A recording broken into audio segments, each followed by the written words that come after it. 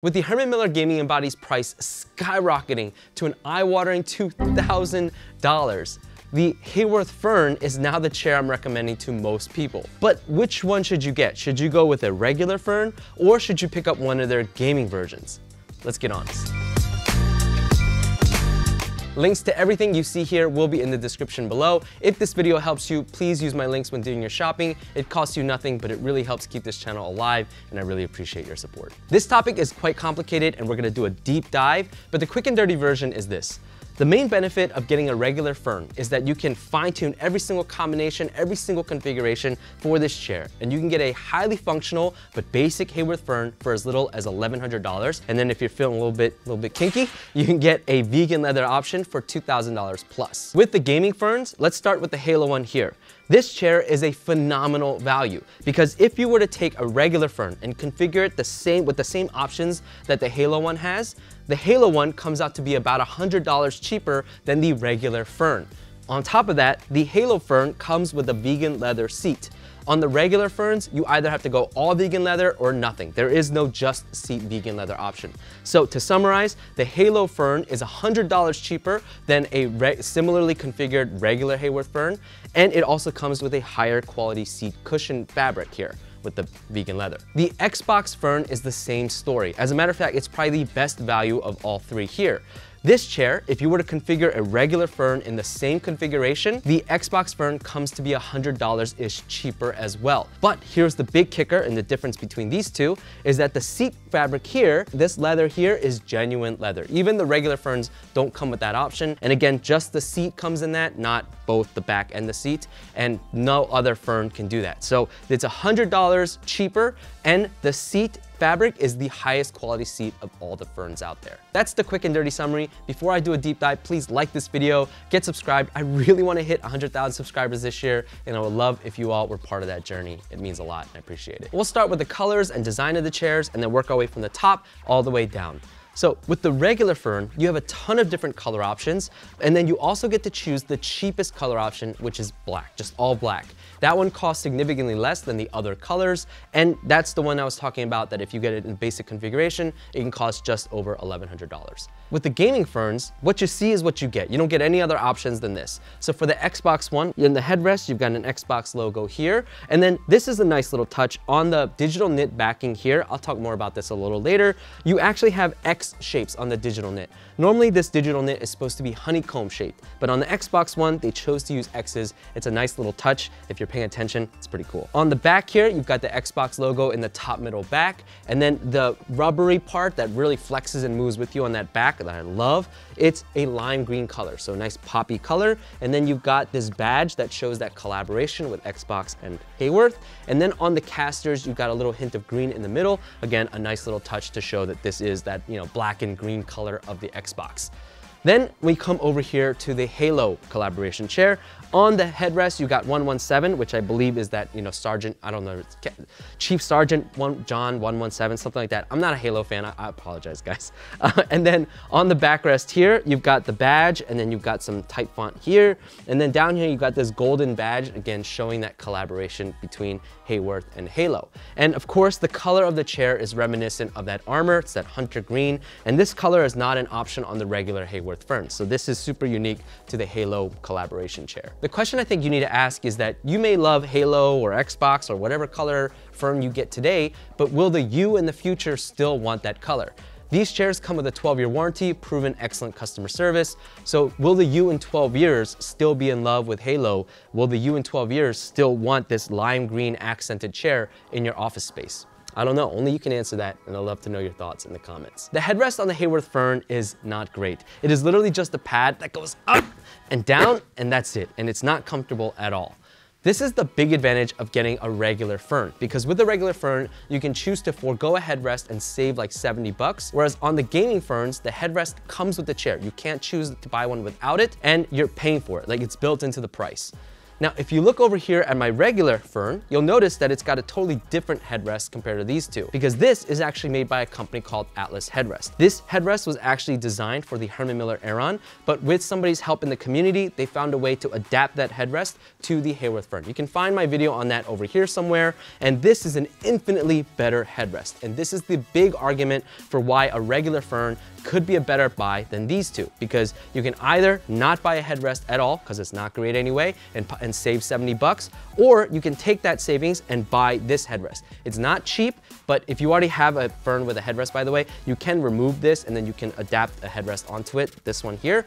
So you can do that. You can use my code Entourage for $5 off. But yeah, this is an infinitely better headrest experience. So good, in fact, that my friend ended up getting a Haworth Fern because it was cheaper than the gaming body. And after using it for a few days, he was like, look, this is by far the best chair. I like it better than the Embody now. That's how good this headrest is. There are 3 different fabrics that can come on the backrest. There's the mesh, which you see here. The mesh is the most breathable. You can see right through it. It's perfect for people who get hot or who are in warmer climates or just gaming all day and it's hot in your room.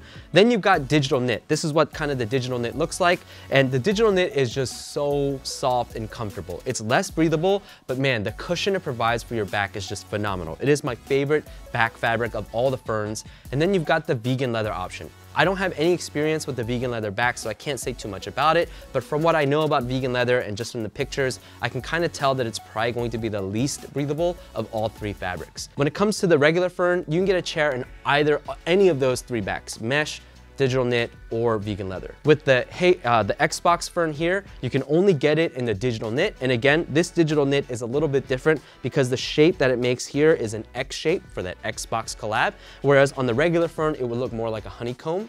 And then over here on the Haworth Fern one, the Halo Haworth Fern one, this one comes also with just a mesh back. You can't choose a different fabric for this. All 3 chairs have the option to add additional lumbar support. It's this bubble thing here. The way I describe it, it's like a big rubber bubble. It's very flexy, very squishy. I personally like aggressive lumbar, so I love it, but I've read a lot of comments of people saying, I don't like it, it's just too aggressive. If that's you, if you're not sure which one to buy, you can always remove it. It's not the easiest thing to do, but it is possible. So if you're not sure, you can always get it and remove it later. When it comes to seat fabrics, the regular Fern comes with 2 options, either the regular fabric or the vegan leather fabric. And if you get the vegan leather fabric seat, the back will also be vegan leather. You can't separate them out. On the Xbox Fern, again, the seat is going to be using a genuine leather, at least that's what it says on the website. And then on the Halo Fern, it doesn't clarify what kind of leather this is using, but comparing the textures, I think this is the vegan leather one here. I'll talk about why in just a second. So when it comes to the fabric, when it comes to the look of it, it kind of looks like recycled. It's got multiple colors in it. And then when it comes to touch, it's smooth, but it's a little bit rough too. Like it's smooth as in if you rub it, you're not gonna get, you know, like kind of fabric burn or anything like that, but it is a little rougher to the touch. Now, when it comes to the vegan leather, this thing feels super duper slippery. Not slippery is not the right word, it's soft, just smooth all the way through. And then when I touch the genuine leather, comparing to the vegan leather, this one is also smooth, but it's got a little bit more texture to it. So this is the reason why I think this Halo one is using the vegan leather, not a real leather. For some reason, Haworth decided to put a stitch line right in the middle of the seat for both the genuine leather and the vegan leather seat. I don't know why they did that. It doesn't look great, but the biggest concern I had was that it creates a bump in the middle. And so to test this, I decided to take my jeans off, obviously not on camera, but I took my jeans off and using my, my underwear butt, I rubbed all over against it to see, can I feel it? Is it gonna bother me? And the conclusion, I'm happy to report, is no, you can't really feel it. But now I'm gonna take a page out of Amaranth's book and I'm selling these butt rub chairs for $100,000 a piece. Any takers? Yeah. The armrest on the regular Fern can be configured in 2 different configurations. The basic arm, which just goes up and down, or the 4D armrest, which is up and down, and then you can slide forward, back, in, out, swivel, everything like that. Both the Gaming Ferns come with the 4D arms. You don't get a choice. Forward tilt is an optional upgrade on the Haworth Fern, and it's really, really good for people who like to sit up towards the screen, towards your activity, towards your crafting, whatever you're doing, or you like to sit and scooched up in your chair. Because when your seat tilts forward, what happens is your feet dig into the ground, and it actually makes it really easy for you to open that back up and straighten it instead of slouching like you would in a regular flat seat pan. People who love forward tilt love forward tilt. I find it to be amazing. However, I'm not that much of a lean forwarder. I actually lean back more in my chair. With the regular fern, you can choose to go with or without it. If you go without it, you can save a little bit of money. With both Gaming Ferns, forward tilt is built into the chair and it's also built into the price. On the regular fern, you can choose one of two base materials, either plastic or aluminum. Functionally, there's no difference, but the aluminum does feel a little bit more premium. Now, when you choose the aluminum, basically the legs as well as the bottom rising up into the base of the arms, this is all going to be aluminum here. And if you get a brighter colored frame color, then it's going to be this shiny color here. If you go with a darker colored frame, then it's going to be a matte, darker kind of aluminum color like you see here.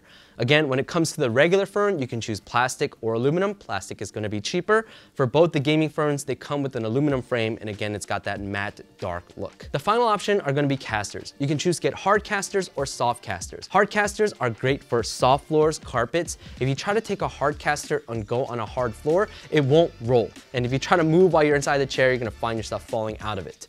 The regular fern comes with either hard or soft casters. You can choose. With the hard casters, they're going to be a little cheaper. You can save a little money that way.